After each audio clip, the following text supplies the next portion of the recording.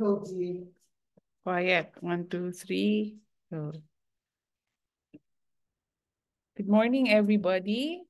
Good morning, everybody. Welcome to the CordiTex Textile Talks for today. And we have a special guest this morning, which I will introduce to you shortly. So for those who missed our CordiTex webinars, we have a website, the Cordillera Textiles Project, where you can access all of the previous webinars of the CordiTex. So from March 2023 to the present. We will soon upload the webinar with Rebecca Goldsmith later on for those who will, miss out or having difficulty with Wi-Fi connection at this time. So that's the CordiTex website. It's corditexupb.edu.ph.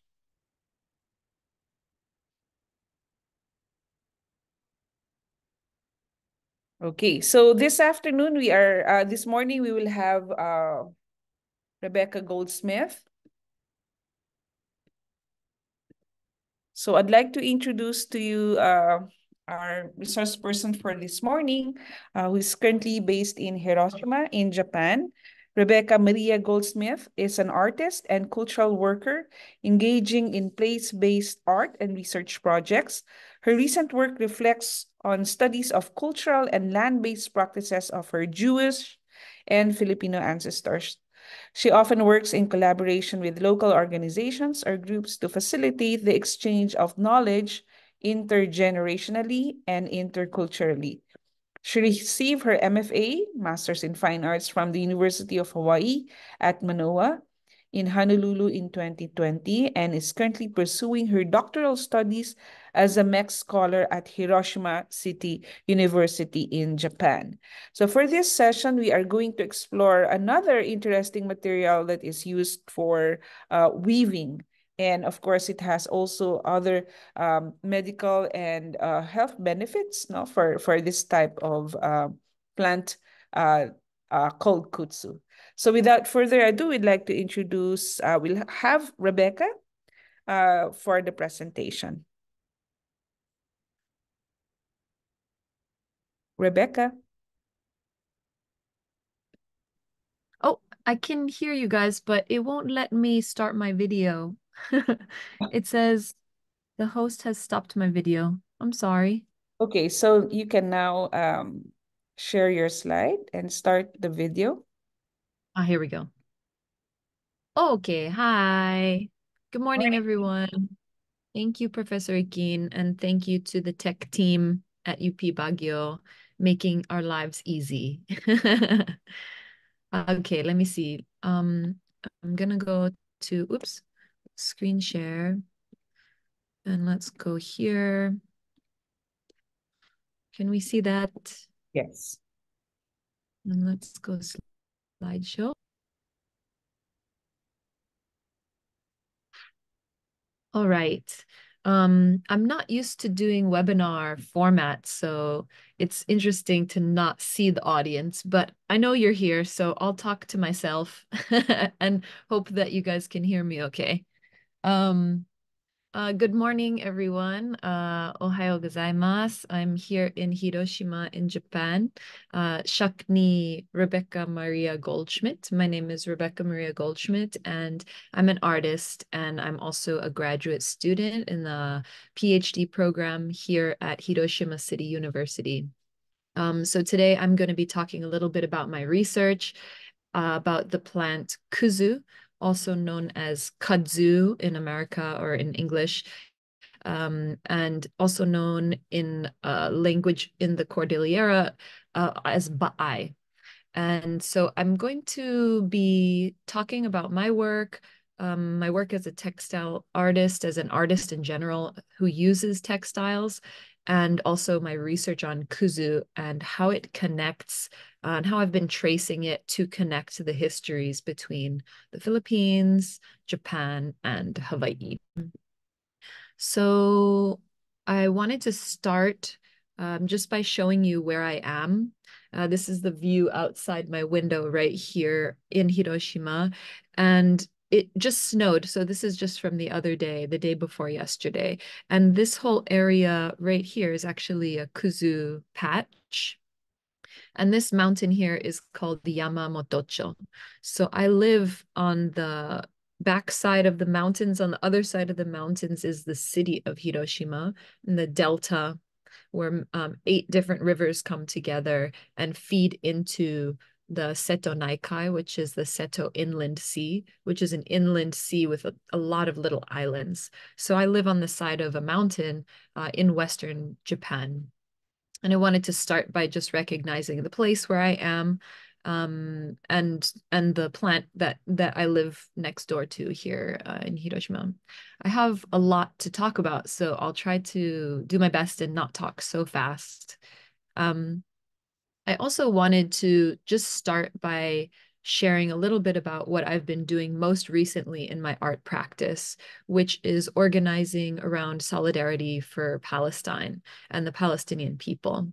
And this isn't exactly Kuzu related, but everything is tied into the practice. My work as a social practice artist, my work as a social sculptor, as an artist who works with communities, and as a Jew.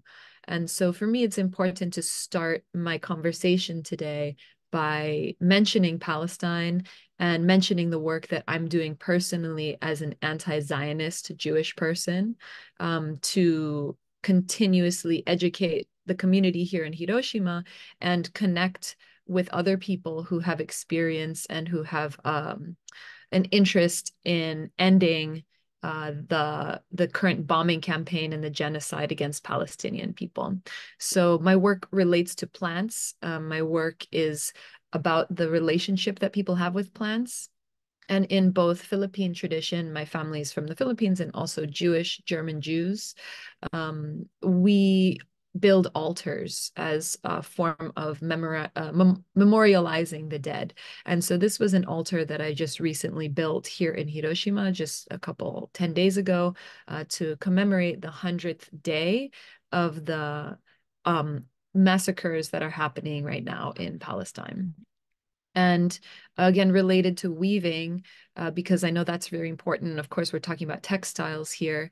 This is a keffiyeh that was gifted to us from a community in Tokyo that we received.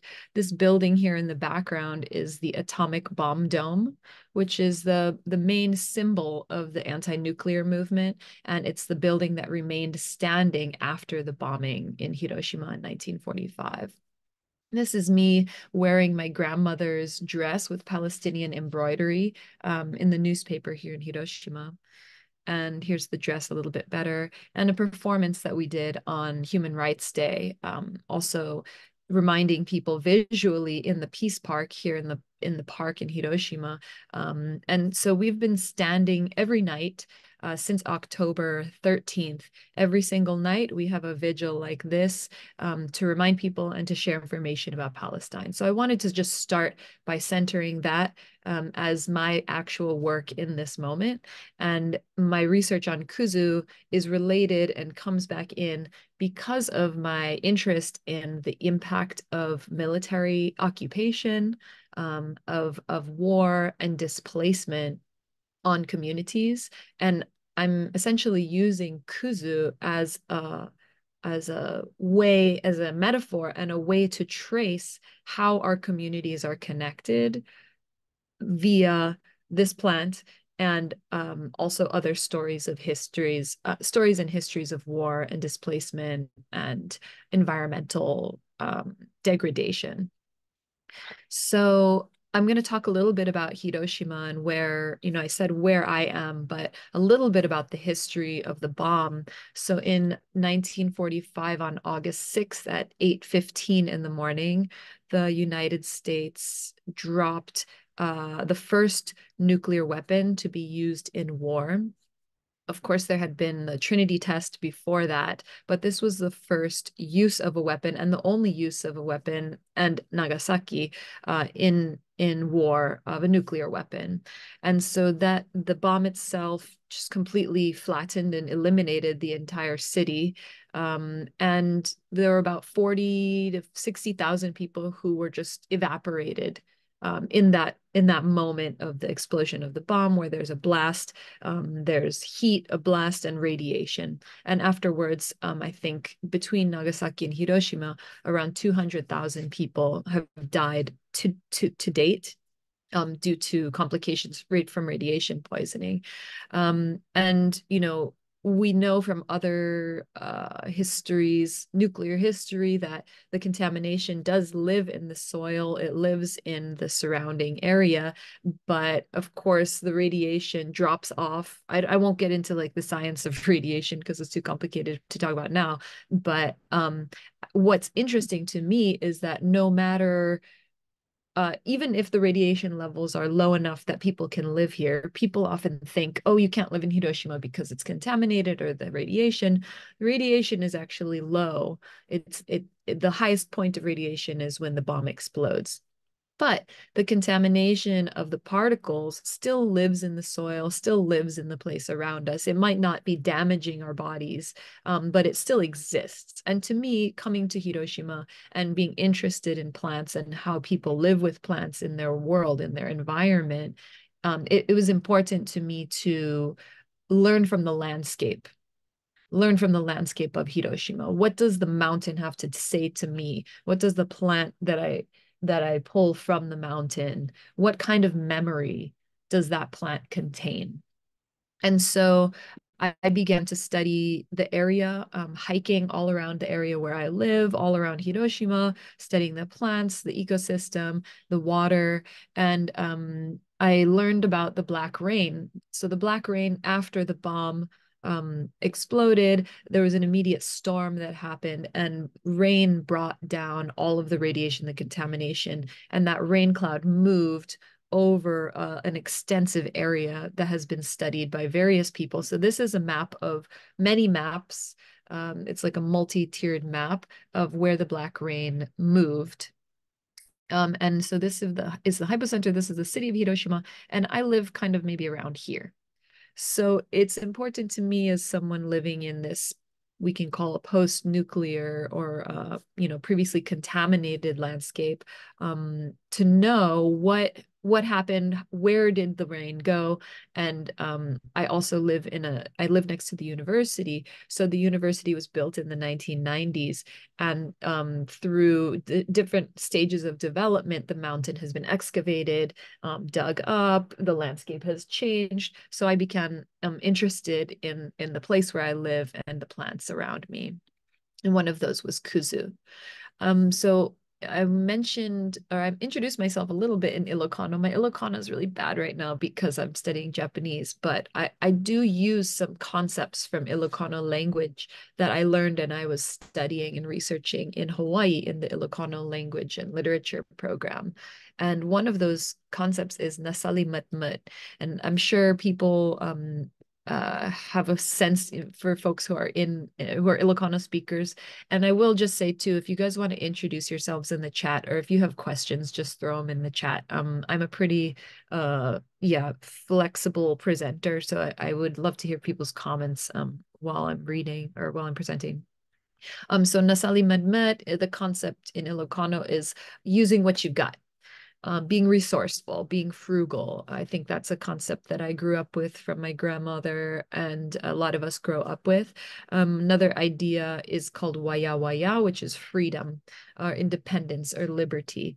And I just recently did an exhibition here in Hiroshima where we also used the word waya waya to also relate to the Hiroshima ben, the Hiroshima dialect word waya, which means chaos.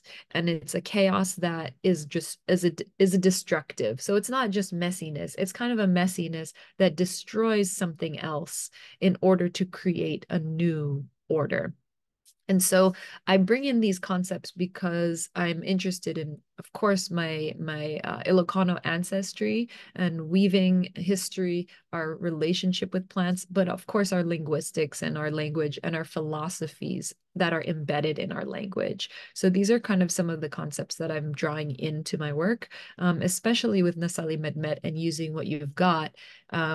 It was very important to me for many reasons to work with a material that was abundant, that was free, that I don't have to buy my yarn from the store. I can make my own materials, and that it's coming from the landscape itself, and that because it's coming from the landscape, it's embedded with the memory of the landscape itself. So here's me outside the place where I live here in the dorm in Hiroshima. In the summer, this is the first summer that I came, 2022, and pulling out the vines in the Kuzu patch. And I'll talk a little bit about Kuzu history in Japan. I don't want to go too much into it, although I do have some beautiful slides. But the history of Kuzu is long, and it is the oldest woven textile in Japan. And the culture of using it came from China and also is used in Korea. And it has been used for clothing, for the robes of priests, for baskets, for interior clothing, kind of underwear clothing, for shrouds, for burial. And I want to also mention my sensei, Murai sensei, who is based in Shizuoka, who's a Kuzufu weaver and master and sensei. And I've been studying with him for the past couple of years. And but I originally just looked it up on YouTube. So I knew that Kuzu could be a fiber. I had heard about it before, and I thought, well, I could try to see if I can make it, you know. So looking at the mountain and saying, well, what plants do we have around here? What can I work with? The Kuzu just kind of really reached out to me. So I started on YouTube. I started making the cloth myself that the winter that I got here, which was October of 2021. And then I came across an article by Murai Sensei where he talks about the importance of maintaining the culture of our natural fibers and our natural cloths here in Japan. And so from reading his work, he kind of breaks down the steps of how to do it. So then I compounded the YouTube stuff, what I was learning just from doing the work by hand. And then I contacted him and I said, Sensei, I would like to study with you. And he said, great, we're having a workshop in Okayama. You should just come. So that was in 2022. So going back to the history a little bit, Kuzu is also an extremely invasive species in the US. I'm sure there's people who are here or listening who are living in the American South, Georgia, the Virginias, Tennessee, all that is totally, totally covered in Kuzu. And as a kid, we had family who lived in Georgia. And I remember, I'm sure I have pictures back, like when I was maybe 13, visiting Georgia and just seeing the vines totally covered on the side of the road. And it was such a big joke, you know, that Kuzu was this monster, that the monster that ate the South. And so that to me is also part of this history, although also because I have family in the South, Filipinos and Jewish and family members. Although I'm not connected to that place, I grew up in Chicago. It is part of the American history of how that plant moved and how it was brought to the US and used as a solution to agricultural problems, the Dust Bowl. And it was really like a kind of also get rich quick scheme for the US agriculture to just plant a ton of kuzu all over the South.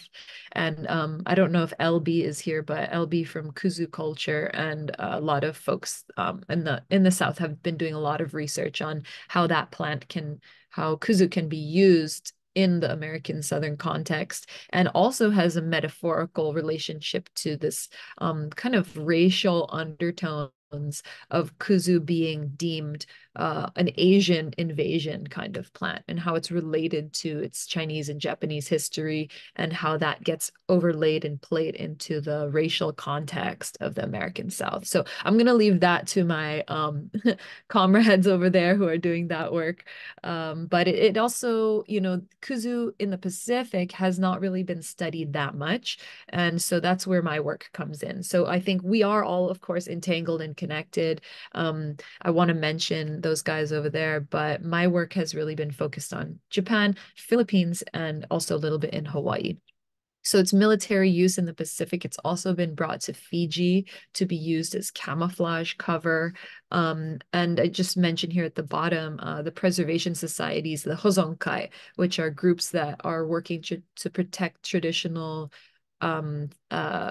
processes and materials and ways of working together as a collective, because processing any plant material, as probably a lot of you guys know, takes a lot of time, a lot of energy, and it also is a collective experience. So me working by myself, drawing the fibers from the mountain, isn't really how most people would have done this process. It would have been a group of women or a group of people working together historically, to draw the fiber, weave it, make cloth, etc. So I'll show a couple slides from Kuzu no Ha, which is the mythology, a Japanese folk story of kitsune, which is a fox, a magical fox character, who had the name Kuzu no Ha, which means the leaf of the kuzu. So you can see here the vine. And the story of Kuzu no Ha is, there was a fox in the forest who was being hunted by an army, by a general. And a man comes across the fox in the forest, and he rescues the fox and brings it back to his home. And he avoids the fox avoids the death by this incoming military component, or military group. And so the guy saves the fox, and the fox is very thankful and then runs away. And then the guy finds a woman, and they fall in love, and they get married, and they have a child. And this child is actually the child of the kitsune herself, because the kitsune, the fox who was saved, was so grateful to this man that she converted into her human form. They became a couple and had a child, and the child is also a magical child, because he's the progeny of this magical fox and a human. But the kitsune is also uncomfortable always living in the human world, and she's also a weaver. And so at a certain point, she is at the loom, and she's tired, and she's resting on her loom. And the child sees her in her kitsune form. He sees her in her fox form. And she's so ashamed that she runs away, and she abandons the family. And she scrawls a poem on the shoji screen that says, "Come, I'm sorry I had to leave you, but come look for me in the forest. And my leaves are silvery, and you can find me there." And so she claims the Kuzu form then. So she transforms from a fox to a human, and then goes back to the forest as Kuzu. And so in the mythology of Japan, the Kuzu is actually a mother who has abandoned her family. So I just want to share that story. And then this is an image again from the forage crop for the Southeast, where the Americans were bringing Kuzu to grow, to cover, for crop cover and feed in the American South. And here's another depiction, sorry, of Kuzu no Ha, with her running back into the forest with her Kuzu kimono. And another a little bit more historical context of the Kuzu cloth. This is a samurai general armor, and underneath that armor, Murai Sensei has identified that the underwear of the samurai is made out of Kuzu, and these are different ritual, I guess we'll call them like clothes of irai, of like kind of noble people or priests. The cloth is not just used for every day. It was used for, like, because of its shine and its luster, also used for like wealthy class. So I'll get into, oh gosh, I have so much to say. Here we go. I'm going to get into the actual process, because I know a lot of people want to know about the process itself. So basically, from what I've learned from Udai Sensei, and also from all the different artists I've talked to, how people do their processing, basically go into the field and cut lengths of vine that have leaves on them, cut off the leaves and wrap coils This is the first batch that I did, so the coils are quite small because I didn't know. Murai Sensei wraps really big coils around his arm, so they're like big circles like this. And you basically make a fermentation bed out of grass. You throw all the coils into a big pile of grass and you cover it and you leave it there for a couple of days and you check the temperature to make sure it's hot enough.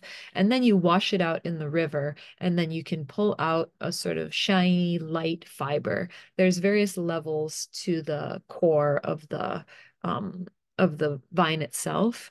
And these are photos that my assistant Donna took this summer when we were doing our process. I think this was like the fourth or fifth time I had already done this here on the mountain. So I was like getting to a really good flow, working in the dye studio with really big pots so I could boil a ton and just really, this was the biggest harvest that I did this summer with Donna.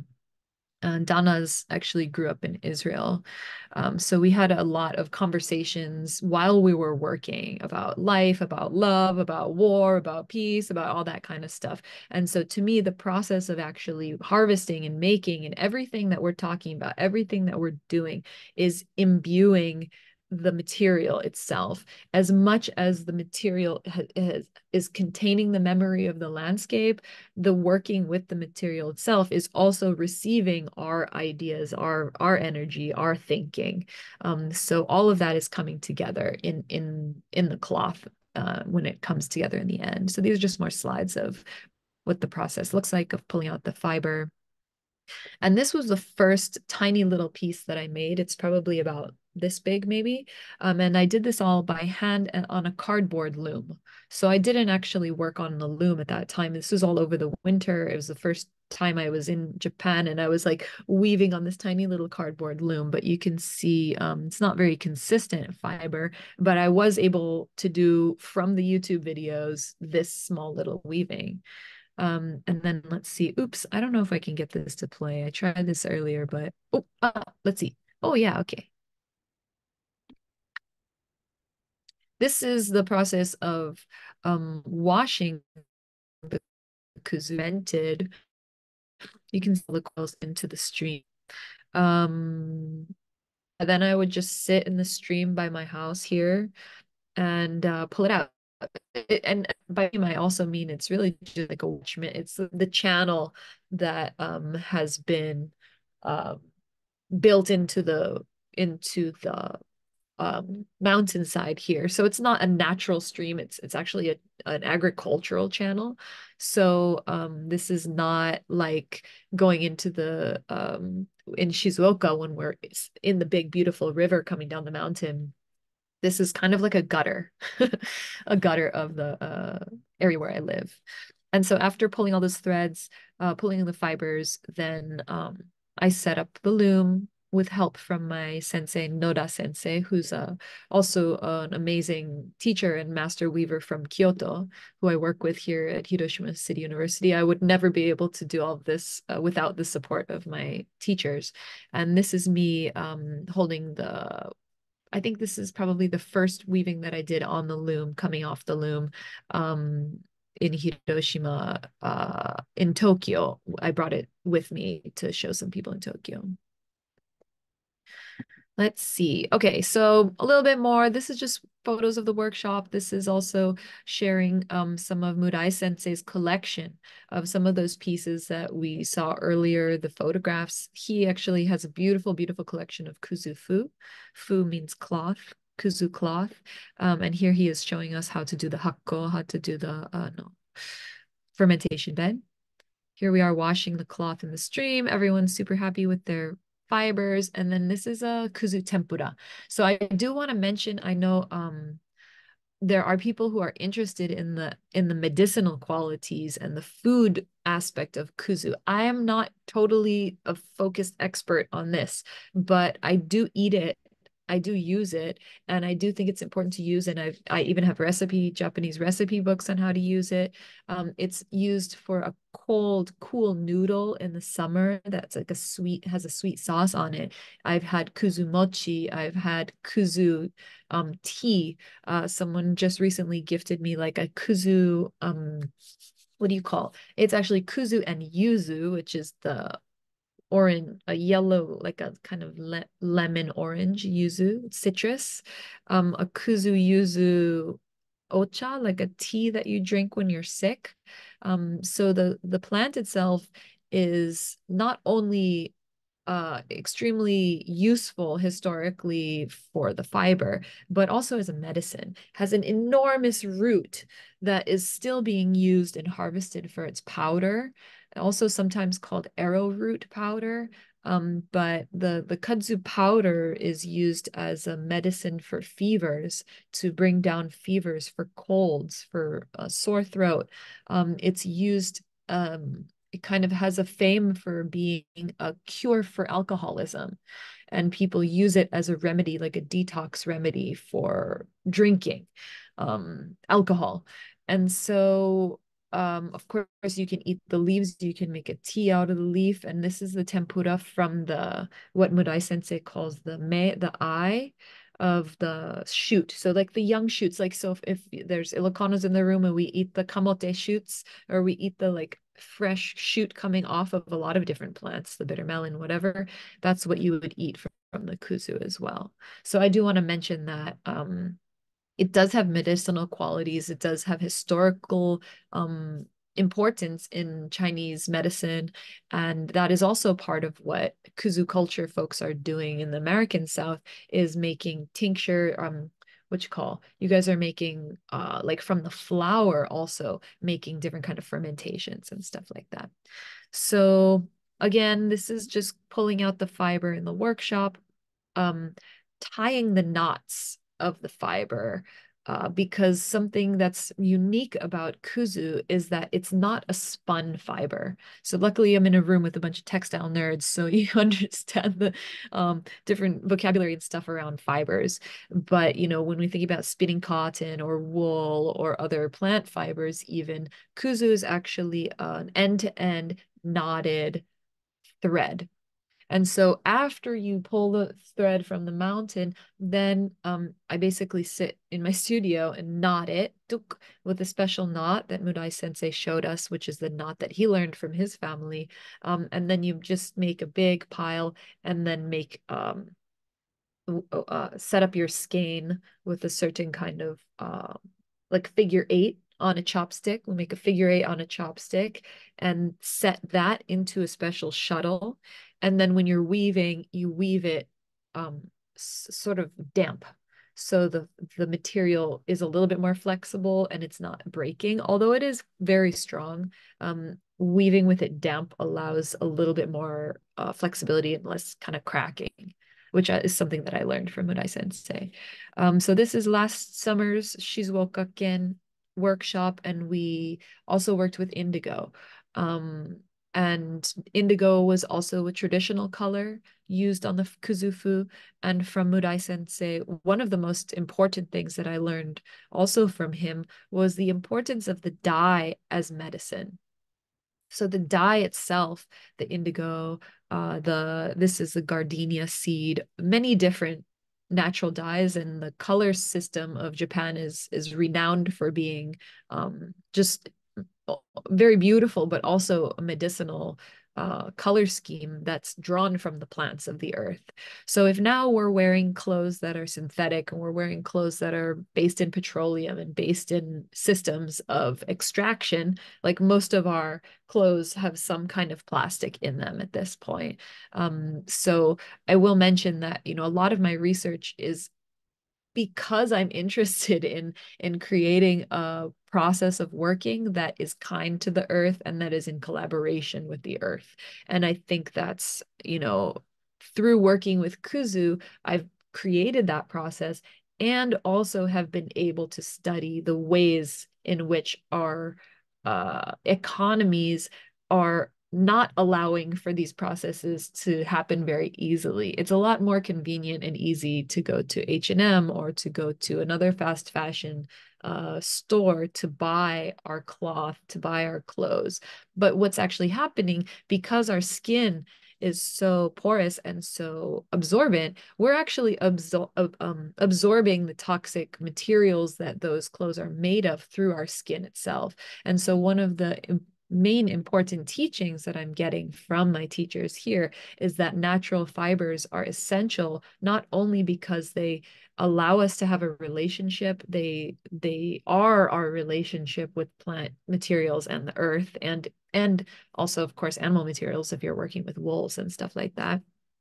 But that the dyes that we use that are also plant-based are imbued into the cloth, and that cloth is then on our skin when we are absorbing that medicine from the plant. And that's also, in the Cordillera, in many other places all over the world that work with plant materials, our traditional ways of working. Those are our medicines for our body. So again, here's just some more slides from the weaving studio.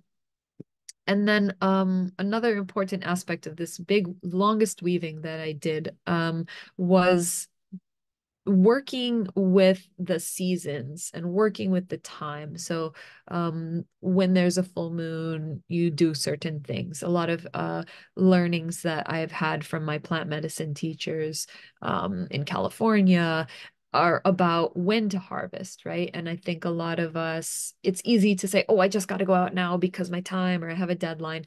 But I think it is important to work with the seasons, because the plants themselves are working on a clock that is dictated by the moon, it's dictated by the sun, the rain, everything. So in living in relationship with the mountain here, I have to study like, okay, well, when does it rain? When is the best time? When is that? When is, just kind of tracing. And it's not perfect, but these are just ways that I use for myself to practice being in relationship with this place.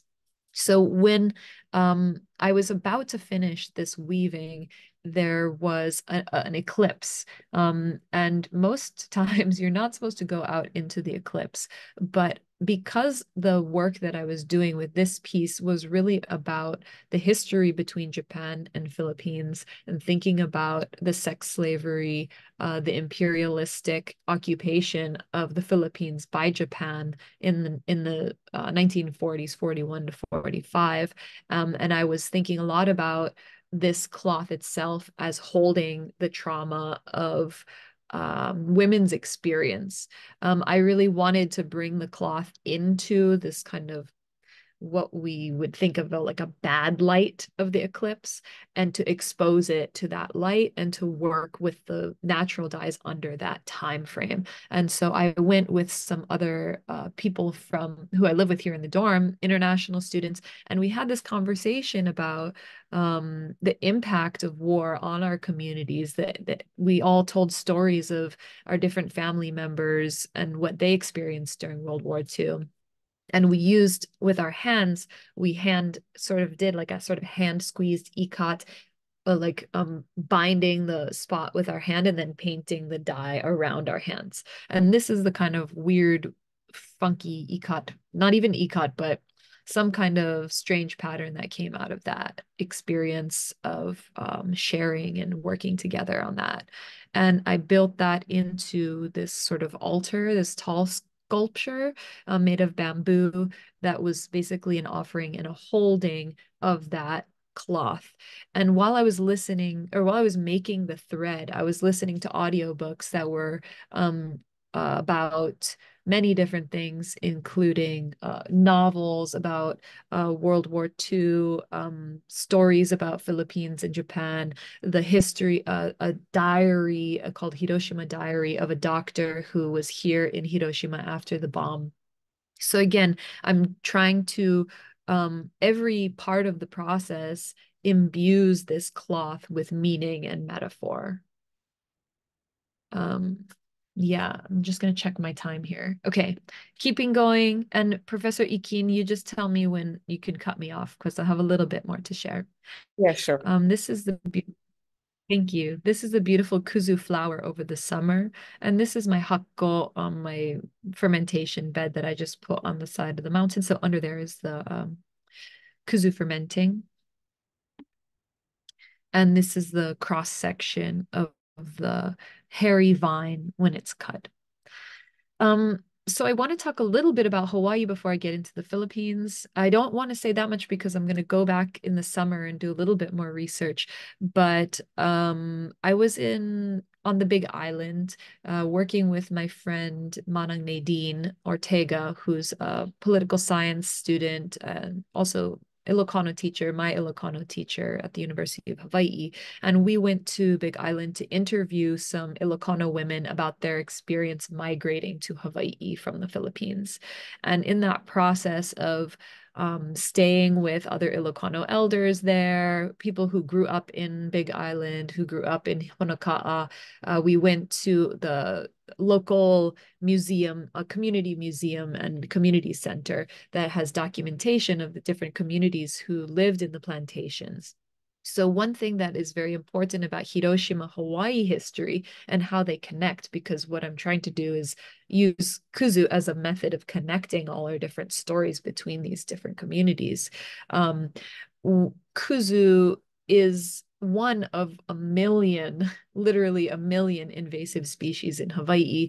It's very prolific, but there's also a ton of other invasive species that are kind of competing. So Kuzu, according to the different invasive species commissions on different or committees on different islands, it's kind of almost like a lost cause. They're not trying to eliminate it. It's just there. It's basically naturalized itself. And it was brought supposedly in the 1940s to a ranch called Idaho on Big Island, which was built by a Hawaiian and American mixed.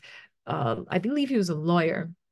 And his idea in creating this garden was actually a retreat for, it was his like retreat home in case the Japanese won the war.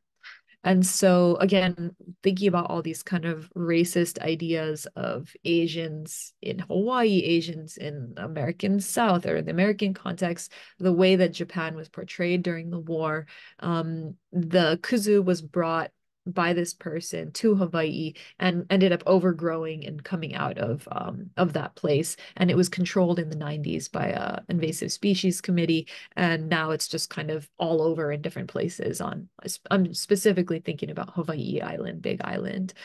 So when I wrote the committee, I said, do you guys know where I could find some kuzu? Because my idea was I wanted to, use the fiber from that place to tell these stories.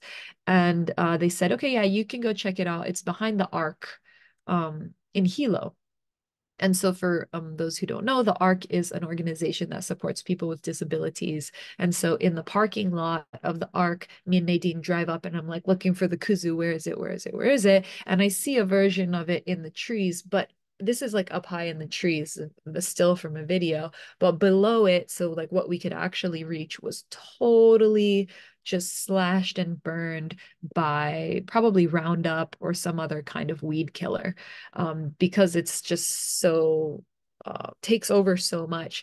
They had, on this is like an edge of a parking lot by a building into like a kind of more forested area, and it was just totally covered, totally destroyed and burned by weed killer.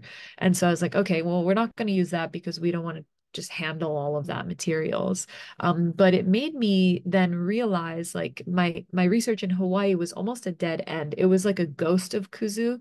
And that made me really think about, just presence and absence of the plant, and how that also revealed a whole other another side of just contamination that we deal with in our everyday lives, through things like glyphosates, through other kinds of weed killers, contamination, and also, of course, the military occupation of Hawaii that also uses so much.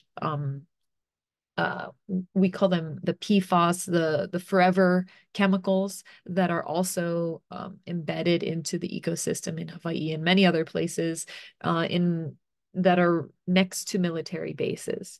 So when I got to Hawaii, I was expecting to be able to use kuzu, but what I really came up against was an entire, history of chemical use, of even the woman that we were staying with, one of our manangs, her husband was in the Vietnam War, and she was telling us about his history of becoming extremely disabled because of his exposure to napalm that he was flying, and he was a pilot in the Vietnam War and dropping napalm over Vietnam.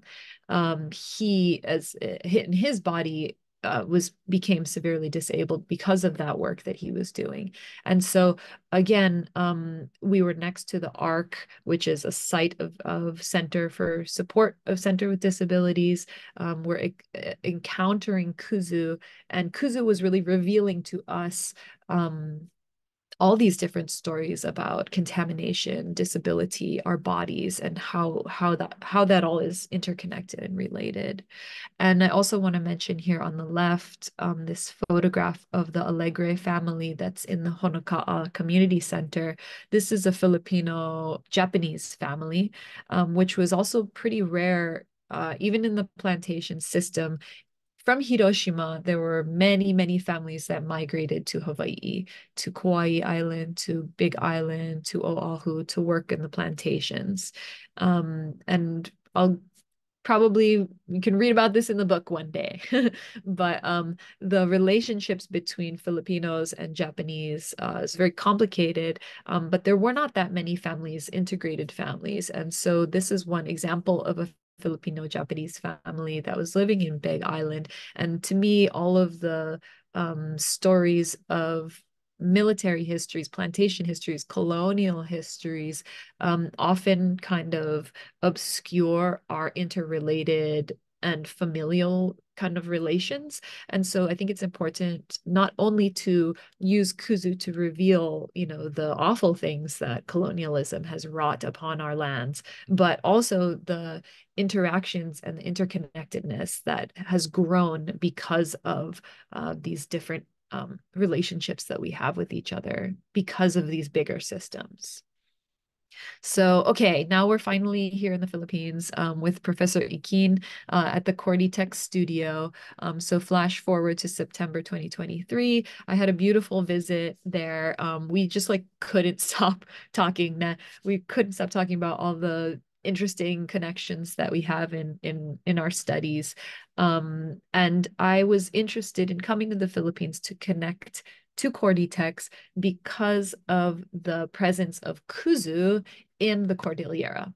And so through a series of random rabbit holes that I went down in my research, I came across the name of the town Kabayan.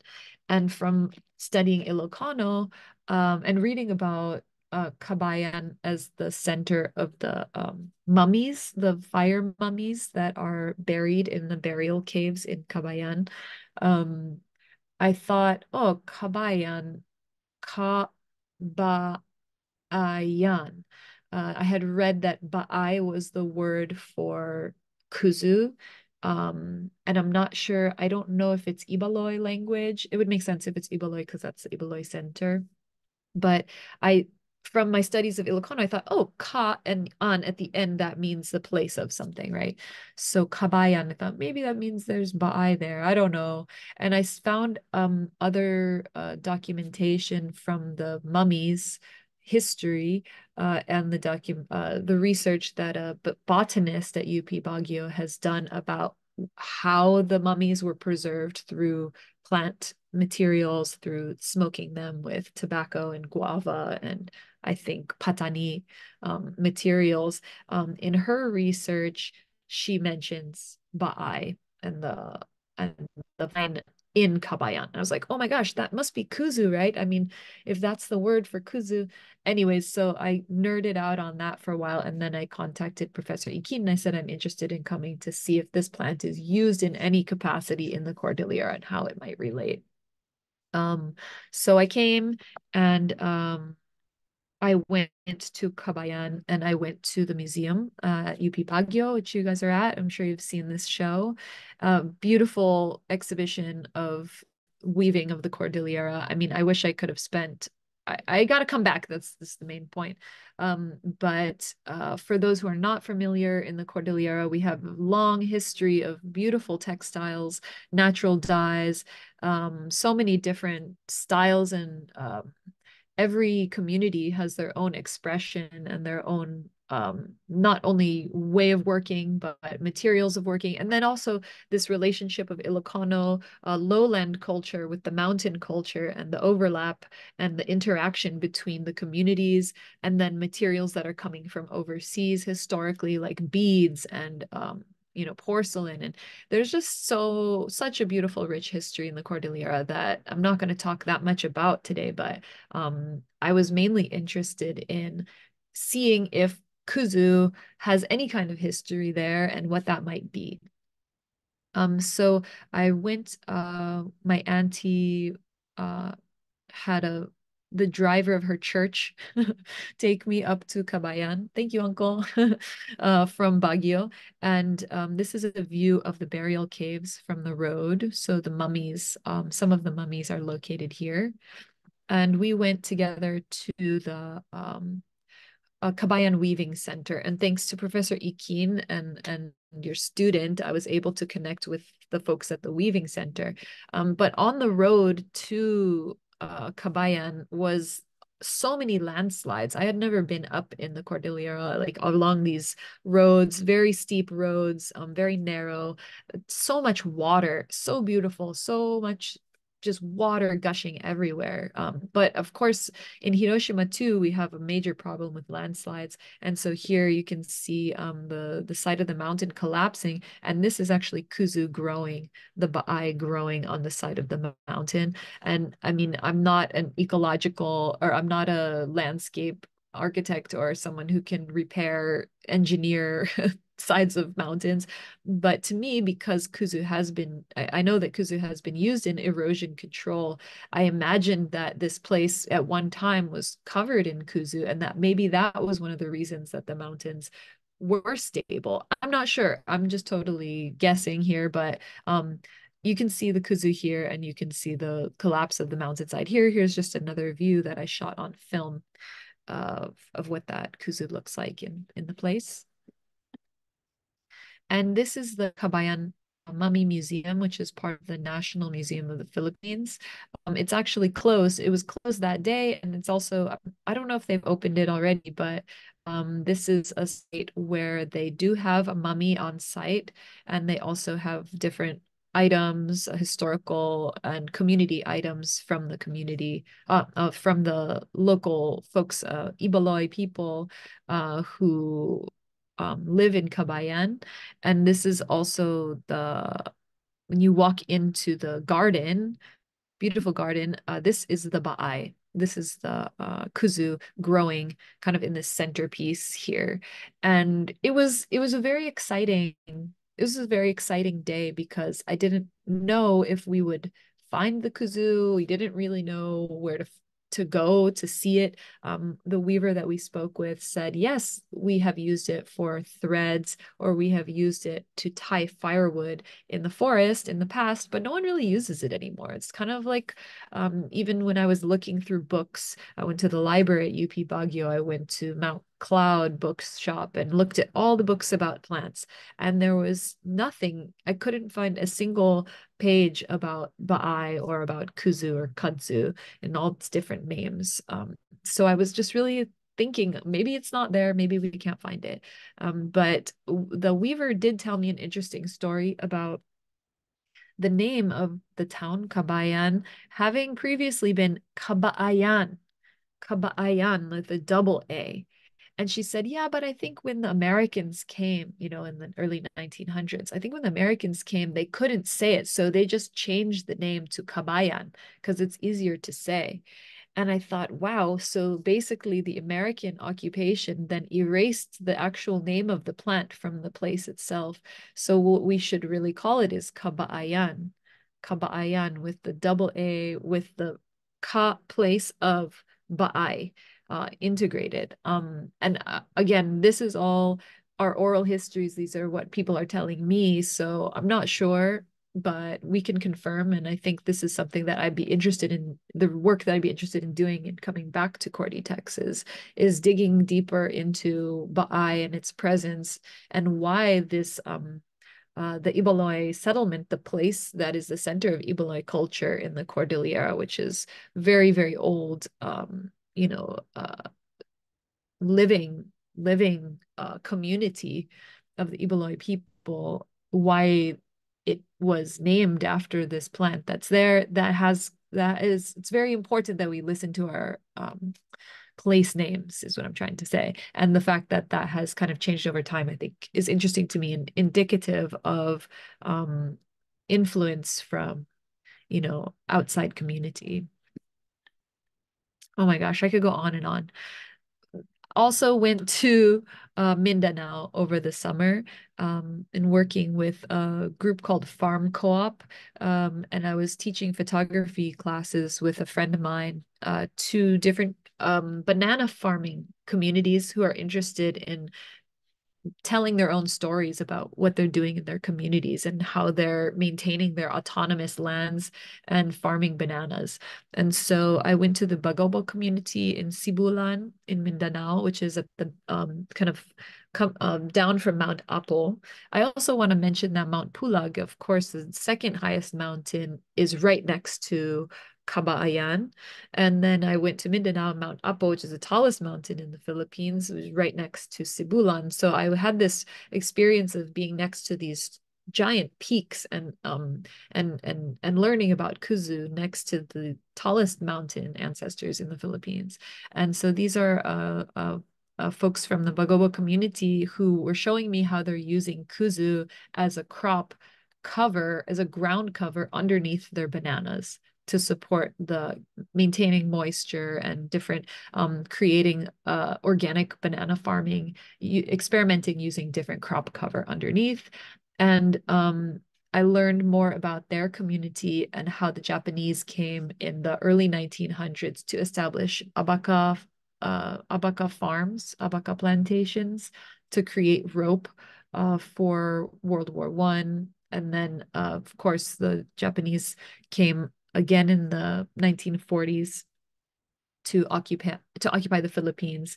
And the hotel that I stayed at actually was so bizarre. It was called the Japanese Tunnel, and it was next to an underground tunnel system that the Japanese had built. They're very famous for that. I learned a lot of stories about, the golden Buddha and this like treasure hunters and all of the mythologies of the Japanese theft of the gold of the Philippines and how that might be buried in tunnels. So there's a lot of interesting stuff there.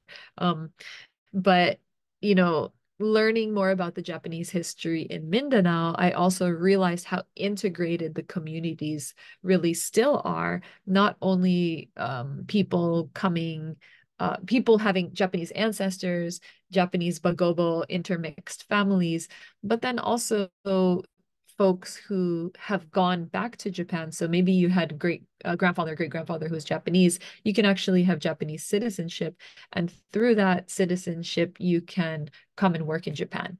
So a lot of the people, that I was with on this couple of days, some people spoke Japanese, some people had worked in Japan. So we had a lot of fun, kind of thinking about how we're related in these ways, as Filipinos who have relationship to Japan. I mean, they're indigenous Bagobo people who have relationship to Japan, and how that all kind of mixes and tangles together. So we went through the whole process of cutting the kuzu, coiling it, boiling it, and fermenting it over the few days that I was there. And then they gifted me that material to take back with me that I have in the studio. So this is everyone at the banana farm in the community in Sibulan.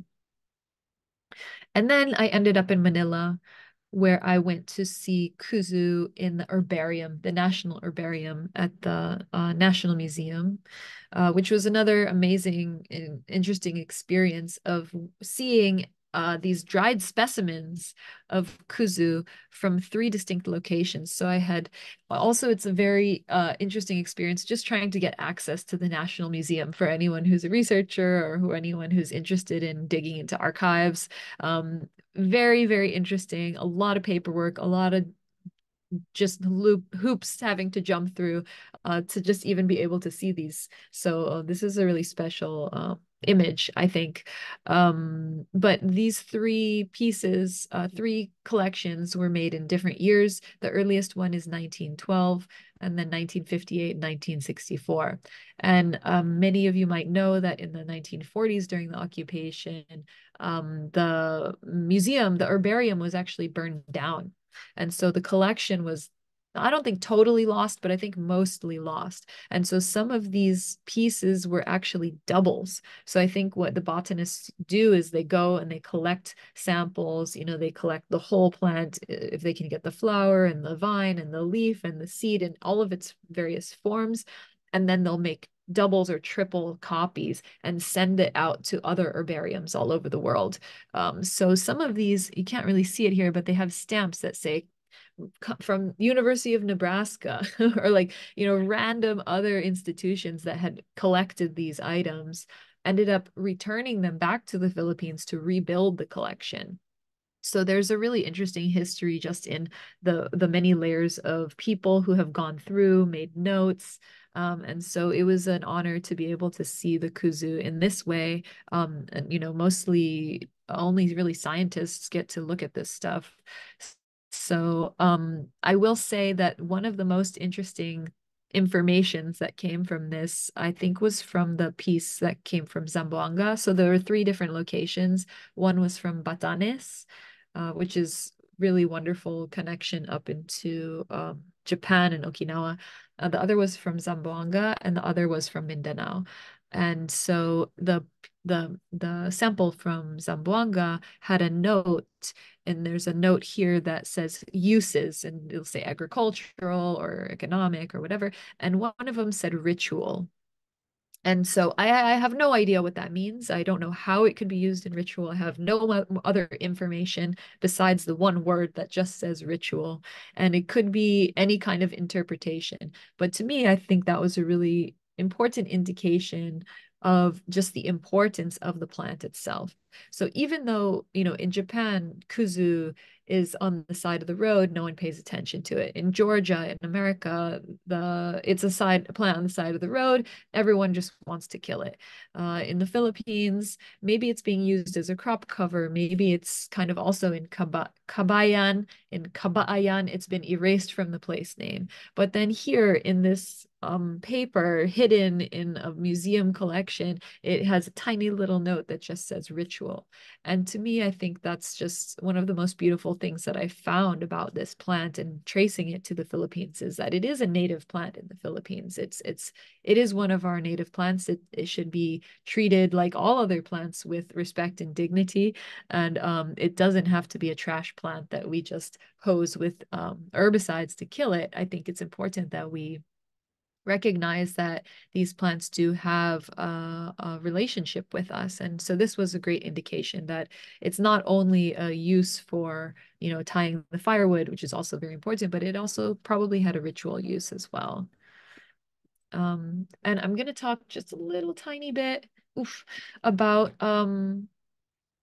Okinawa because I just went there, and this also ties in, and this is also part of how I'm trying to connect again these histories of Japan and Philippines and Hawaii, and Okinawa is in between and totally relates here. These are just images of me visiting and talking to different weavers, and the most important thing about going to Okinawa for me is to continue my thinking around my work as an anti-war practice, my work as an environmentalist artist, and my work as someone who's a peacemaker, someone who's thinking about material and community and how it comes together to tell stories so we can build peace in our communities. And that involves reconciliation and confrontation of our past histories, and it also involves working and building together. And so in Okinawa, this is a textile that I pulled out of the sea. It was like an old giant sandbag that I pulled out of the sea. I had a residency with Maumi Residencies with Val and the folks on Ishigaki-jima. And this is Setsuko-san, who's an anti-war activist in her 80s, and her friend looking at a book in front of that, weaving. And this is a community share of plant knowledge that we did while I was there, inviting different farmers and, uh, craftspeople, weavers, just people with gardens, our next door neighbors, a fisherman, different Ishigaki-jima community. We all came together to share more about the plants of Ishigaki, it's a very famous place for not only plant cultivation, but foraging and having very unique plant ecosystems that's also related to the Philippines and to Japan. Oops, wait, there was not one more slide here. Okay, I must have missed it. Oh, kore. I wanted to show you guys Setsuko-san, who, when I was asking her, did you guys ever use Kuzu? Or have you heard of this plant, Kuzu? She's like, yeah, we have Kuzu. And she brought me this basket that her cousin or her friend Michan actually made. So this is the weaver that made this basket. But the plant is totally different. It's also called kuzu in Ishigaki language, but it's a totally different plant sitting here. So that was another really beautiful experience of just of the word and the linguistics and the overlap and the entanglement of what the word even means in Japanese or Ishigaki, and how there's a connection there. And Setsuko-san has been since the 1970s, very active in stopping development in Ishigaki-jima. And unfortunately, the Japanese military recently opened last March, a brand new missile launch pad base, which is just directly behind Michan's house, the woman who made this basket. And so the base there has a big water catchment system that we know from Okinawa, from Naha, from all the different anti-base movements in Okinawa, that the contamination from the base really has ruined water systems all over the islands. And so Michan, who grows her own kozo, she grows her own mulberry to feed her silkworms. I'll go back to that slide. This is her basket of her homegrown and home woven silk from her trees. Michan's house right over here now has a giant missile base next to it because of the impending war against China, Taiwan, and the militarization, the rapid militarization that's happening here in Japan and in the Philippines. Our weavers and our material culture is also being threatened by this ramping up to war, because no matter what, the runoff from that base is going to come directly into her pineapple fields. It will come directly into her sugarcane. It'll come directly into her kozo, and that will contaminate with, we know, the PFAS, the polyfluorochemicals, that will contaminate the silk, which then we will wear on our bodies. And so what I'm trying to do is make these bigger connections, make these bigger loops and connections and entanglements between our communities, how we're connected through these histories of war, and how now, even right now, today, and that's why what's happening in Palestine is so important, is because all of our experiences with war, our displacements, and our current entanglement with the weapons industries is affecting our personal bodies, it's affecting our community experiences, and it's affecting and ruining our relationship with our lands.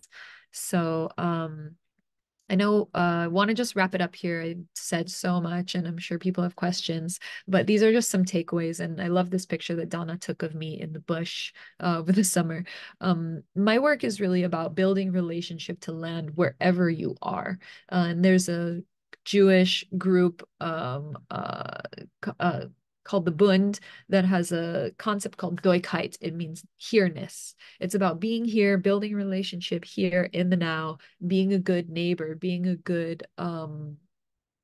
good relations. And that's also something that I've learned with elders in different places in Hawaii, here in Japan, in the Philippines, in Okinawa, learning from the hibakusha, who are the um, survivors of the atomic weapon here in Hiroshima and Nagasaki, or the global hibakusha, people who have grown up in contaminated lands from testing, like in the Mariana or in the in Bikini Atoll in Rongelap, Micronesia. So learning from our indigenous communities and communities that are also living exposed to the contamination of military bases, listening to the plants themselves. What does the plant and the mountain actually have to say? And that's not going to speak maybe in words. That's an intuitive experience of just being on the mountain and being in the field and just listening with your body. And then really I'm thinking about Kuzu as a metaphor for our entanglement, our interactions, the total freaking mess of of our experience as humans in this particular moment of, AI technology wars. And also the waya waya, the freedom in that chaos and the chaos in the freedom, what that looks like.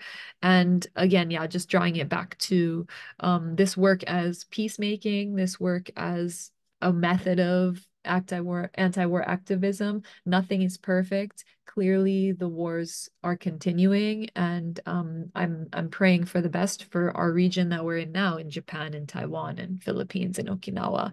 But what's happening in Palestine has raised the bar so high for what the international community is willing to tolerate, that we're not sure where things will go from here. So my work is just a humble way of me using my place in time and space and relationship to where I am, to the communities where I am, to continue to resist, to continue to speak to the war crimes, to the contamination, to the destruction, but to also remember and to elevate and lift up all of our stories of connection, all of our stories of interconnectedness and relationship with humans, with our plant species, with all of our living world around us, because at the end of the day, it's all connected. And yeah, I guess I'll just leave it at that. So thank you everyone so much for listening. I'm sorry I probably went a little bit over. And there's some couple really specific questions here. Professor Ikin, do you want to say anything, or should I just go straight to questions? Thank you very much, Rebecca, for that very awesome presentation, very inspiring work that you're working on.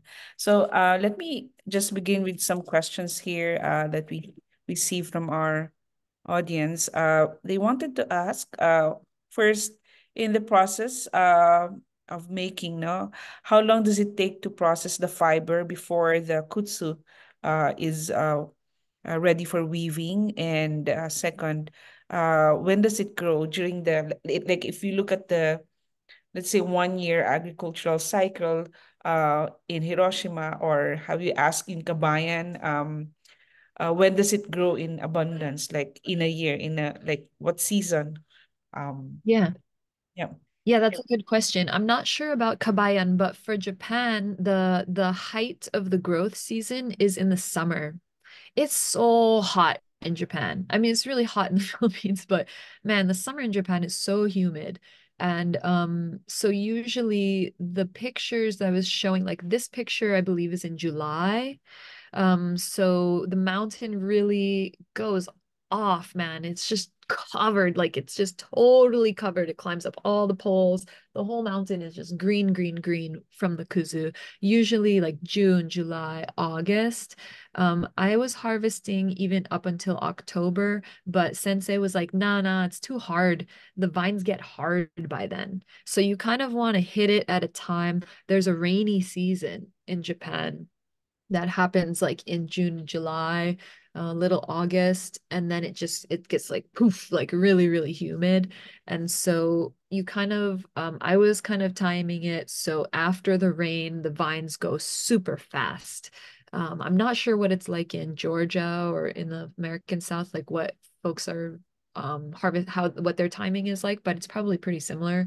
And then in the fall it turns yellow, loses leaf, and then is basically underground. So the underground system is huge root system that shoots out tons and tons of, we call it the runner vine. So if you guys are wanting to work with it in the Cordillera, the runner vine is like the one that shoots out ping, like really, really long and straight.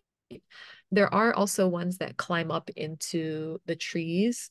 And like when I was in Okinawa, the kuzu that I harvested there were some that were going ping, like super straight, but that was in November already. And their system is a little bit different. It wasn't as hot, and maybe in the summer it's hotter and more abundant, but I wasn't finding as many runner vines. I was finding more stuff climbing up into the trees. So what I took down then was harder. You can still get the fiber from it, but it's just harder to do. So the soft, fresh, new straight vines that come in the summer were the best ones. And that's what Sensei told me to harvest. Yeah, the reason this question is being asked is, of course, aside from war, we also look into the effect of climate change on the kudzu. Like if there's a peak season and then it lowers in November. So I was wondering if in your study you have observed the growth and development of this particular fiber. And of course, in relation to the work of the weavers, no? When they harvest, when is the best time, when is the low time, and if there are low season, how can we actually increase, no, in terms of, all of this climate change going on right now. That's a great question. And like I said, we just had the snow. And then in the summer, this snow to me is also rare for Hiroshima. So I have noticed that the weather is different the past couple of years. It hasn't been that consistent. It has been a little bit different. But I think to me, it was so hot for so long this year, and it was so hot. I mean, it was way hotter this year than it was even the last year. But I did notice that even later, like in September and October, there still were those long runner vines. So maybe it because it stays hot, it could extend that season even longer. I mean, I wasn't taking it at that time because I thought, oh no, Sensei told me not to take that one, so I shouldn't take it. But it could be that the season is becoming longer because the weather stays so hot for so long. Mhm. So I think it's just a matter of, documenting. I'm not the best, I'm not a scientist, so I'm not the best like note taker in terms of all of those things. I kind of just pay attention. But I think if you're wanting to study it, it is the most important thing to notice is like, when does it come out? Because I have my photo documentation of, okay, here's the first shoot that I see in the springtime peak. I get a picture of that. And then you can kind of track it from there. And also, thank you for showing us your slides from the Kabayan trip. So you were wondering exactly if you really found them and where they are and if they are being used by our local weavers there. So it is also interesting to note that they are also used for soil protection from landslides. So I'm sure there are scientists in UP Baguio that might be willing to explore this as a preventive method for landslide. Okay, the next question is, have you also explored the combination of kudzu with other Philippine fibers such as cotton, pineapple, and abaca in your work? And if you have, then how does it look like, and what are your thoughts about these combinations? Hmm. I think that's a great question. And, we have so many beautiful fibers. I think that to me, from studying Kuzu, what I've found is that most weaving communities do not make their own material. And that's kind of across the board, whether it's in Hawaii or it's in Japan or Philippines or anywhere, Mexico. Most people buy their warp, they buy their mercerized cotton, like what the when I went to Kabaya and I was showing the weaver, I said, "Oh, look, Auntie, here's the fiber to be made, and here's this," and she was like, like that looks like a total pain in the ass, basically, is her face. She's like, "Yeah, we just get regular cotton, or we work with acrylic warp and weave into that." And even me, I mean, I'm not making my own warp because who in Japanese we say mendokusai. It's mendokusai. It's annoying. It's a pain in the ass to make your own warp because it's important to have a strong warp. And it's not that we shouldn't totally, eschew technology because people have developed the technology of mercerized cotton so we can have stronger, better cloth. that comes at the expense of industrialization and blah, blah, blah. And of course, there are strong warps that are good and natural and that are handmade, but it takes time, and time is money. And so if you want a relatively inexpensive cloth, you're going to go with a cotton or an acrylic warp that comes from China or comes from Indonesia or wherever. So to me, and this is like if we go into, like the Gandhi's concept of no, just thinking about autonomy, community autonomy. What would autonomy look like if we look at our historical economic systems in the Philippines? They were based in cloth. Cloth was a valuable item. Cloth was a tradable, taxable money currency item.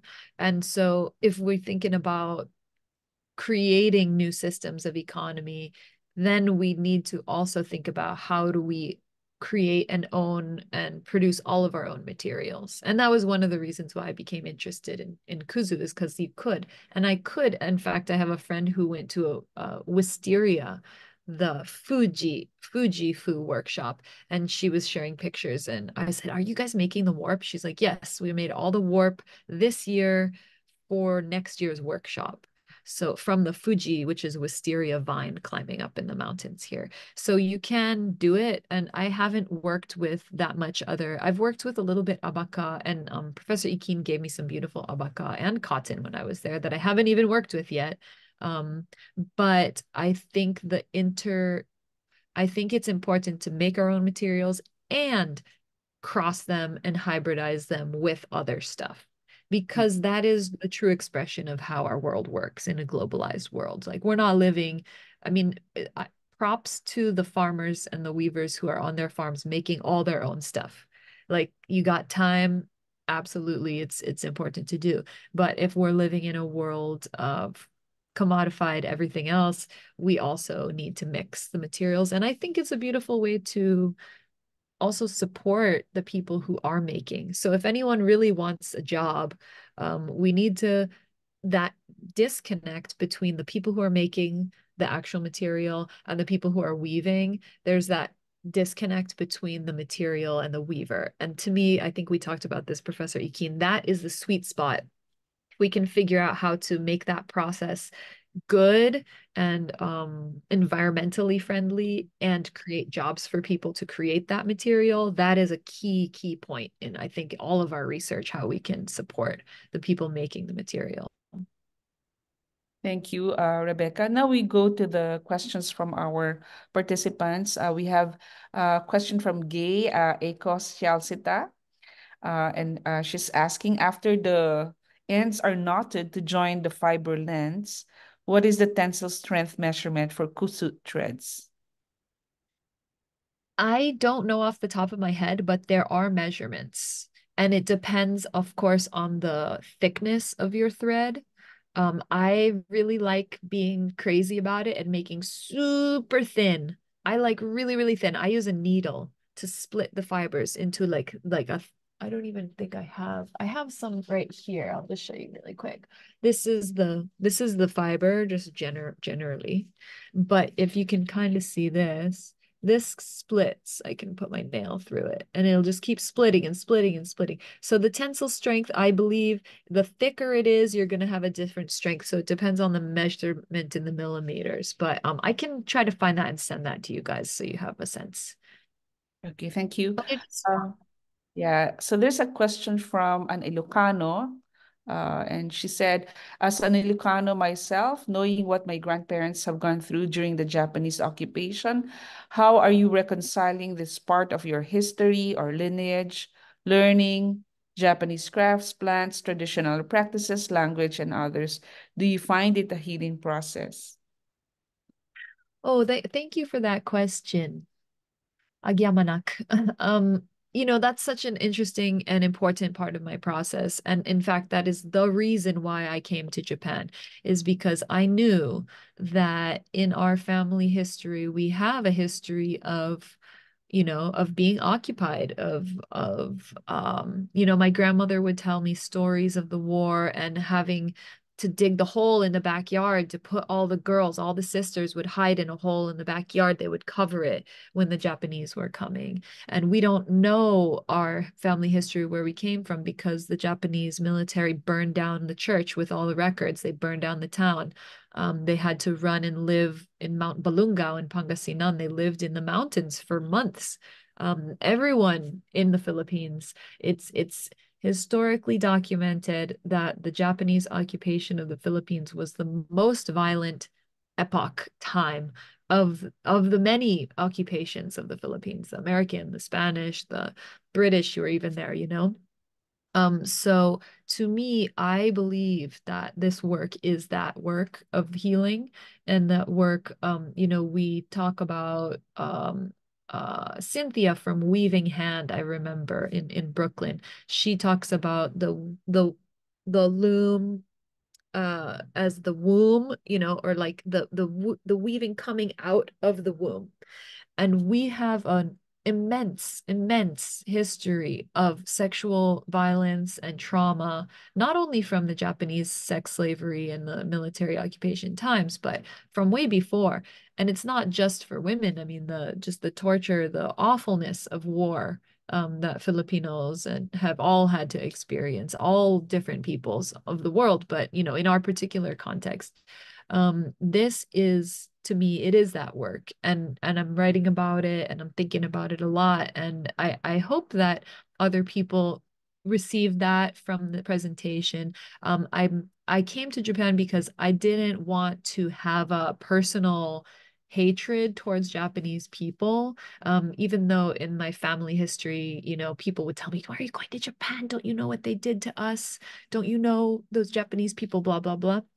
But I believe that these are wounds that we can tend to, that we can heal, and that this process of understanding how people are victimized by governments. You know, people are in general are victimized by nation states and war machines and these really big systems, which are also individual people making choices, right? But I believe that in our face-to-face interconnection, you know, me talking to someone every night at the Dome, or me hearing the story of Hibakusha and receiving their teachings, or talking to people in the Cordillera about the histories and hearing their stories of occupation and war. Like, I think those are the ways that we heal and that we can understand each other, and we know we all have the same experiences, and therefore why do we continue to, you know, invest in war and the economies of war? So yes, I think that question is so important, and it is at the heart of my process, and it's at the heart of why I came to Japan, is because I wanted to understand Japan and Japanese culture, learn from this place so I can forgive, and so I can also apologize as an American to what has happened to Japan. You know, maybe it's not my personal fault that you know, that the Americans dropped that they destroyed Hiroshima and Nagasaki in the way that they did. But I live in the post aftermath experience as an American person, and I do believe that we have a responsibility to talk about these issues and how they continue to perpetuate violence around the world. So yeah, it's all, we all have a responsibility to address our own, you know, victim story and our own perpetrator story. And so I think in the work here, you know, thinking about the mountain and thinking about the plant and how we're all connected is totally that kind of work. So yeah, thank you for that really important question. Oops, I cannot hear you, Professor. Okay, thank you so much, Rebecca, for that sharing. And we have come to our time. It's 11:33. So do you have any last words to our audience, and also looking forward to your work in the Philippines later on in collaboration with CordiTex in the future? So to wrap up this webinar. Yeah, I think the only thing I have left to say is that please feel free to contact me. I can put my email in the chat. I think I finished my presentation, had a slide at the end, but I'll put my Instagram, I'll put my email there. I also have a Patreon where I'm writing a lot about my work. Oops, there's my website. Mhm. I'll just put this stuff. I think that's correct. So that's all my contact info. Please reach out. This is not like this work, this is my dissertation work, but it's really a hugely collective process. And I'm not, I just want to share as much as I can, and I want to receive as much as I can in exchange with people. So wherever you are, if you have a question, just reach out, feel free anytime. And yeah, I think the only other thing I really have to say is free Palestine. Free Palestine and free all of our lands from all of the wars. And we have to keep paying attention. And I just sending a lot of gratitude to Professor Ikin and the CordiTex and all of the team at UP who made this happen. And thank you for giving me the platform to talk about my work. I'm just very grateful. Arigatou gozaimasu. Yamanak. Thank you so much. Maraming salamat, Rebecca, for sharing your knowledge and, of course, your advocacy to CordiTex. And I hope that we meet you again back here in UP Baguio and share your work with us. And hopefully, we can collaborate in the future. Okay, so thank you everyone for attending our webinar this afternoon, this morning. Then next month, we will have another interesting weave scholar, also textile scholar, who'll talk about her work in a local community, in an indigenous community in Southeast Asia. So with that, we thank Rebecca. Maraming salamat sa iyong oras. Agyaman kami for your time this morning.